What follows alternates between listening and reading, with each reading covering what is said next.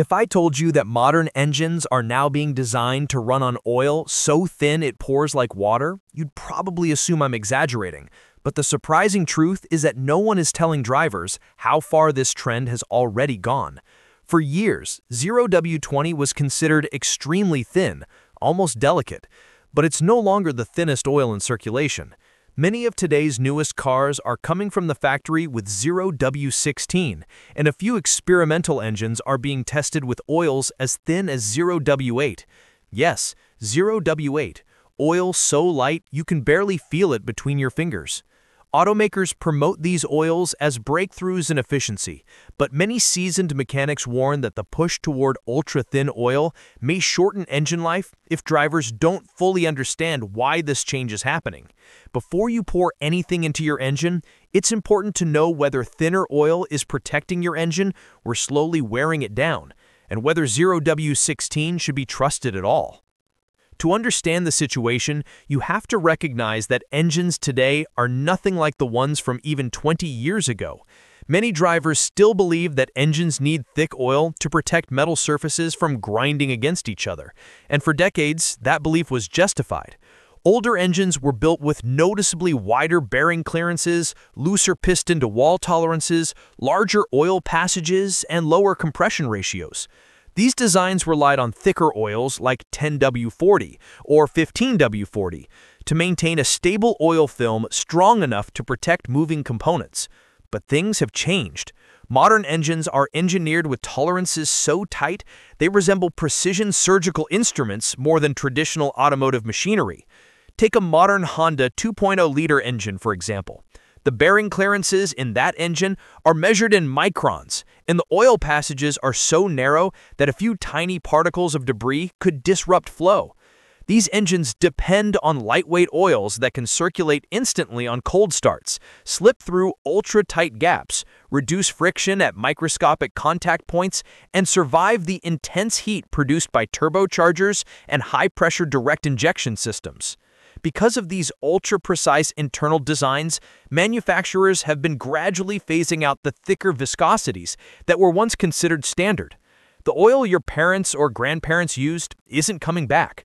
Whether drivers like it or not, the industry is moving toward thinner oil because modern engines are built around it. But that doesn't fully explain the shift. To understand why thinner oils have become the new normal, you have to look at what automakers care about most: reducing friction to increase fuel economy. Every tiny pocket of resistance inside an engine costs energy, and the thicker the oil, the more work the engine has to do to pump it through bearings, camshaft passages, turbo feed lines, and cooling jets. Even a small reduction in viscosity lowers that resistance, and when you multiply that by millions of engine cycles per minute, the difference becomes measurable. Automakers have found that switching from 5W-30 to 0W-20 can improve fuel economy by half a mile per gallon or more in laboratory testing. Dropping from 0W-20 to 0W-16 adds a little more. Those numbers may not matter to you, but to automakers struggling to meet strict emissions and fuel economy targets, they matter a lot. That brings us to the political side of the story. In the United States, Japan, and Europe, manufacturers face increasingly aggressive fuel efficiency regulations. If they fail to meet fleet-wide MPG requirements, the penalties can reach millions of dollars. Designing entirely new engines is expensive and slow, but switching to thin oil, that's one of the fastest, cheapest ways to boost MPG on the test cycle without changing the engine's core design. So while automakers often claim they're using thin oil purely to benefit the customer, a big part of the push comes from the pressure to comply with national emissions laws and improve reported fuel economy. In many ways, the industry's shift toward ultra-thin oil has far less to do with protecting engines and far more to do with passing government testing. Of course, it's not just politics and engineering. There's real science behind why thin oil can work when the engine is designed around it. Today's engines aren't simply older designs using a newer oil grade. They are built from the ground up with thin oil in mind. They feature ultra-tight bearing clearances, lighter pistons and crankshafts that reduce internal mass, and advanced variable displacement oil pumps that can adjust pressure based on driving conditions. These modern systems let the engine maintain lubrication even with a thinner film. Many engines now also rely on DLC coatings, or diamond-like carbon coatings, on major friction surfaces. These coatings dramatically reduce friction and allow the oil film to be thinner without causing instant wear. That said, thin oil isn't inherently safe. One of the major drawbacks of low-viscosity oil is that it breaks down faster under high heat, high RPM, heavy load, turbo boost, fuel dilution, and extended oil change intervals. Real-world tests have shown that 0W-20 can lose up to 18% of its viscosity after just a few thousand miles in hot climates, and some samples of 0W-16 have thinned to the point of behaving like an even lighter grade. When oil becomes too thin, the protective film between metal surfaces can collapse, leading to increased wear or catastrophic engine damage. This is one reason why the same engine that uses 0W-16 in the United States may be recommended to run 5W-30 or even 10W-30 in regions like Australia or the Middle East, where hotter temperatures make thin oil far less stable. In these markets, engine longevity takes priority over squeezing out a fractional MPG improvement. So, the big question becomes, if modern engines are designed for thin oil, is 0W-16 actually safe for everyday drivers? The answer is more complicated than automakers admit. Thin oil can be perfectly safe if your engine was engineered for it, your driving conditions are mild, and you stick to shorter oil change intervals. But if you drive in extreme heat, tow heavy loads, put a lot of miles on your vehicle, or own a turbocharged engine, the thin oil that improves fuel economy on paper may not offer the long-term protection your engine truly needs. Understanding these trade-offs is crucial because while manufacturers focus on regulations and fuel economy statistics, drivers ultimately care about one thing: how long their engines will last. Now that we understand why thin oil exists and how automakers design engines around it, we need to look deeper into something that most oil companies and marketing departments don't openly discuss: how thin oil behaves once it's inside a real engine, not in a controlled lab environment, but in the daily conditions that engines actually face. Mechanics don't judge oil based on promises printed on the bottle.